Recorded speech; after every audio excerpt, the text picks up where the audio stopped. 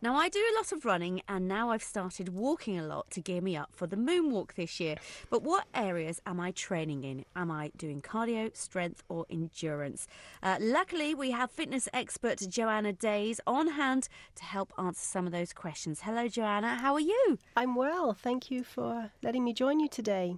Thank you. Now, of course, it's January. We've all gone a bit fitness crazy after the indulgence, Absolutely. haven't we? Yeah. The gyms are rammed, but basically you're here to talk to us about strength training. Can Yes. you tell us what strength training is?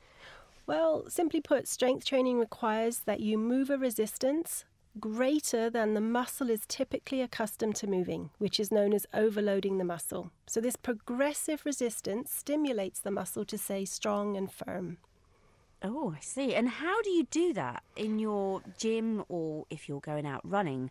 Yeah. How do you actually take that on board? Well, there's several different ways. I mean, as many of your listeners are probably aware, they're used to strength training with weights or dumbbells.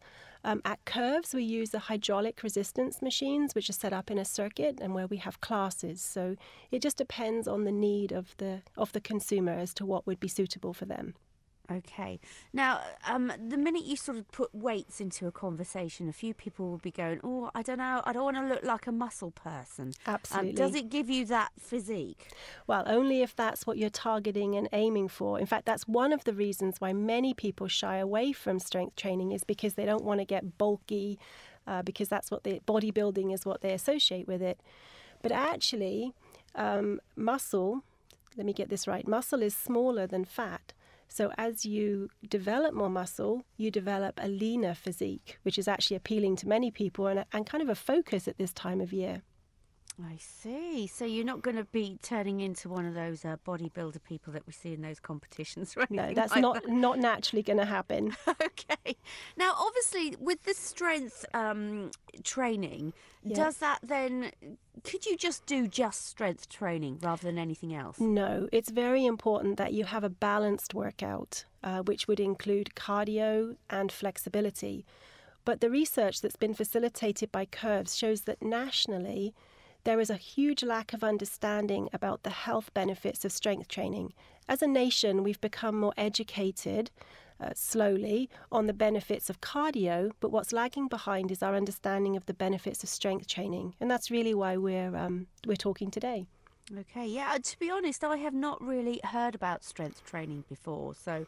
I mean, obviously we know about the weights and stuff, about doing that, but we don't really know much about it being categorised as strength training, do we? No. Okay.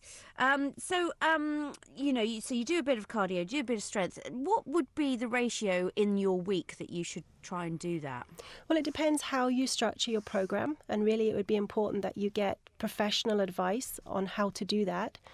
But if you do strength training for 30 minutes, 3 to 4 times a week, you would actually start to see a huge benefit. Now, there are some programs where, like at Curves, the strength training is part of a circuit, whereby at the same time you're actually getting cardio workout at the same time, and then you would conclude with some stretching to make sure you get the flexibility.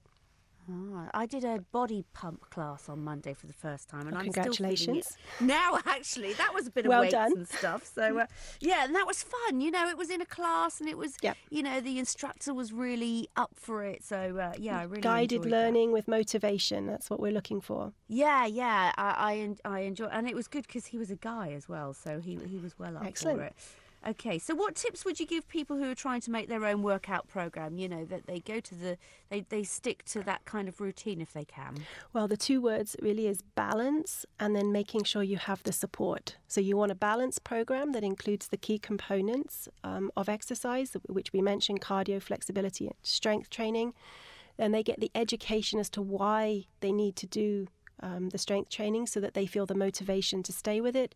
And then they get support from people to prioritize their program once they have decided to do it. Okay. Now, if you're a total beginner, you shouldn't can you just do this as a total beginner?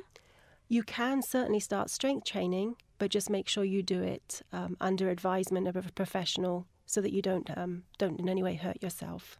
Okay, brilliant. Well, yes, let the perfect bikini body begin. Wonderful. We've got a Wonderful. bit of time for that. We do. We can set our goals, we can focus on them, and we can get it done. Yeah, absolutely. Okay, where can we get more information about this from, Joanna? I'd strongly recommend the website www.curves, that's curves.eu. Lots of information on there about the benefits of strength training, simple ways, tips and strategies to get started. And you can even probably do it with some baked beans at home, can't you? There you go. There, I'm just chucking that in there. Okay, thank you very much, Joanna, for all your advice today, and let's work for our perfect bikini bodies. Lovely talking to you. Thank you. Take care then. Yeah, Bye-bye. bye-bye. Bye.